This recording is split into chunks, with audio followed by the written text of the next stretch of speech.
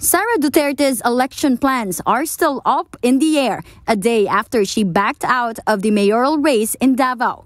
But for Albay Representative Joey Salceda, Sara's eyes are set on the presidency and nothing else. That is the only logical conclusion to all the gyrations in politics inside the administration. And BP is definitely not an option for her.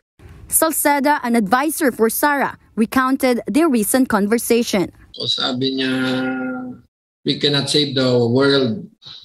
Only one person. Mag-focus ka lang muna sa akin, please. Yun lang. Ba't magpo-focus ako sa kanya kung hindi naman siya presidente? However, Salceda noted initial roadblocks over the plan.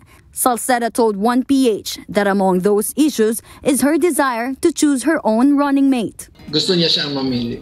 But if Sara will indeed run for president, she needs to substitute under a national party. Malakas ang possibility sa lakas. Sabi ko, uy, bitin na NUP, NPC, PDP. Tapos, sagot niya sa akin, ayaw niya may gulo pa kasi sa COMELEC ang PDP. Kaya obviously hindi siya doon tatakbo. Attorney Bruce Rivera, another close friend of Sara, said former President Gloria Macapagal Arroyo may have been involved. Arroyo is the President Emeritus of Lakas CMD and a known mentor and ally of Mayor Inday.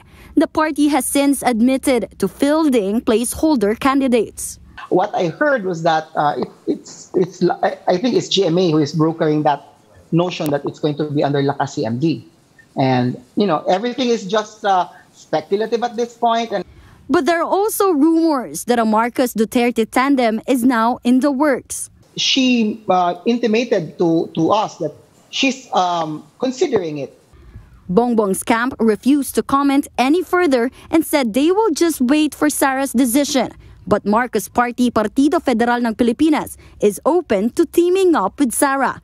They are, however, averse to any speculation that Bongbong would slide down. At siya naman ang tinatawag nating most qualified, learned, and lahat ng kanyang plataforma ay tama. At doon kami nakatuon, Pangulo ng Republika ng Pilipinas. The Kusi-led wing of PDP Laban meanwhile said they are closely watching the developments. The faction said Sara's decision will certainly affect the political landscape. For News 5, Marian Enriquez, we are One News.